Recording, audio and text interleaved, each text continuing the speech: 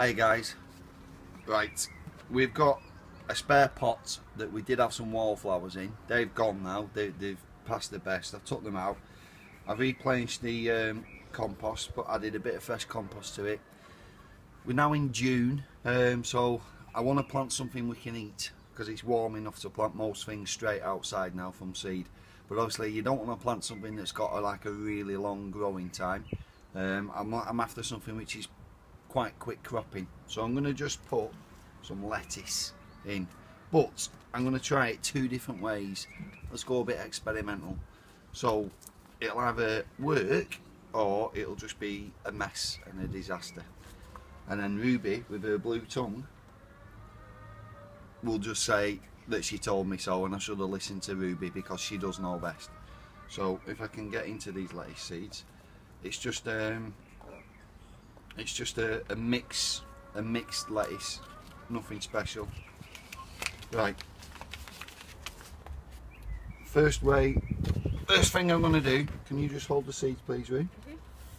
Is I'm going to water the soil first, because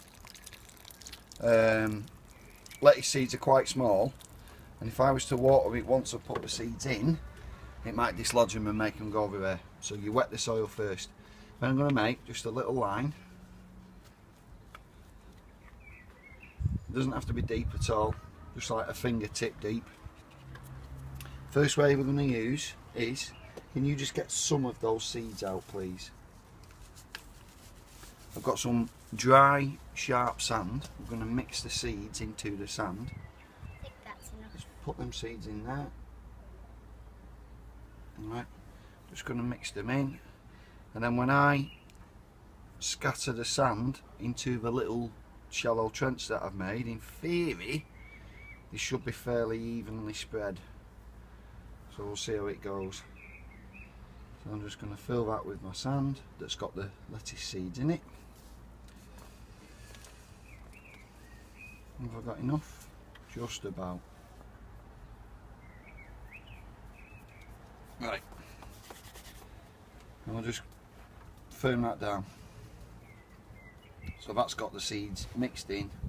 We'll see how it goes. What I might do is, in about a month's time, I'll do an update video, show you how that method works. The other method I want to try. So again, we're just going to make a little line. Doesn't have to be deep.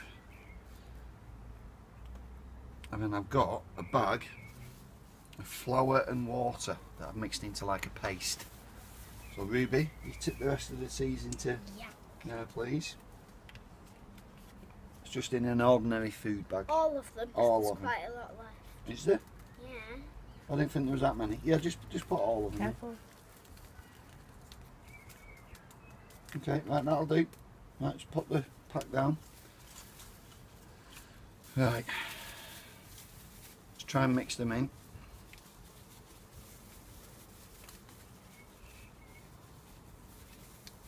And do you know, like a piping bag that chefs use when they put icing onto things? That's what we're going to do with this.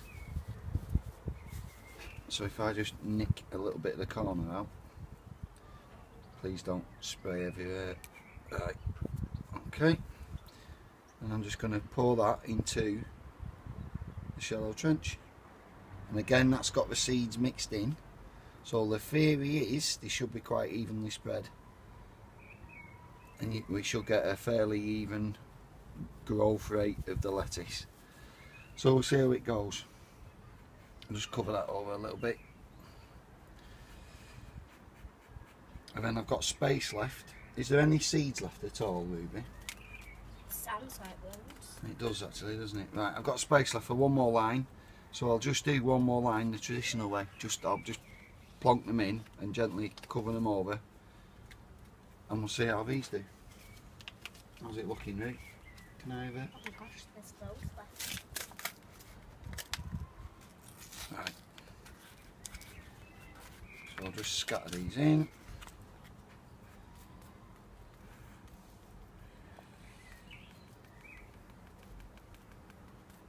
So there's 3 different ways in the same pot.